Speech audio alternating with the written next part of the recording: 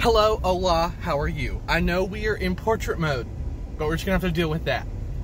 So, I just had to share with you a book that I just purchased from the used bookstore because it sounds wild. And I am super excited to read it. OMG. OMG. Let me drive safely and stop at this stop sign. Okay. Bitch. It is called Flame of Spirit, the biography of Jesus as told by Jesus through the psychic gift of Elwood D. Babbitt. That sounds wild. Wild.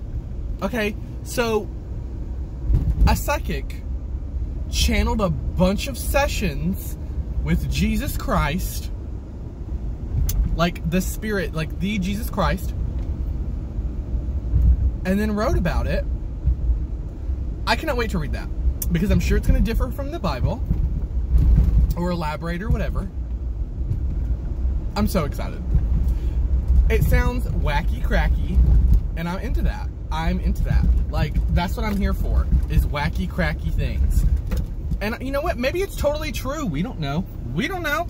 If you received information from a spirit that you worked with, wouldn't you take it as true and honest?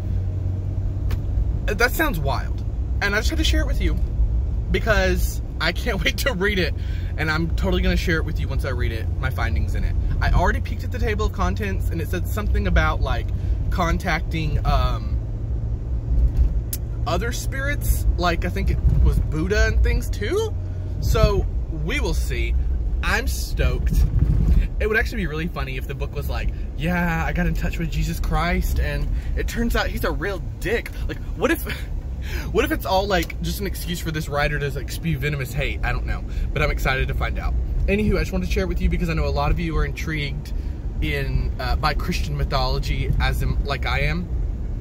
So, I just wanted to share it, and thank you so much. Bye.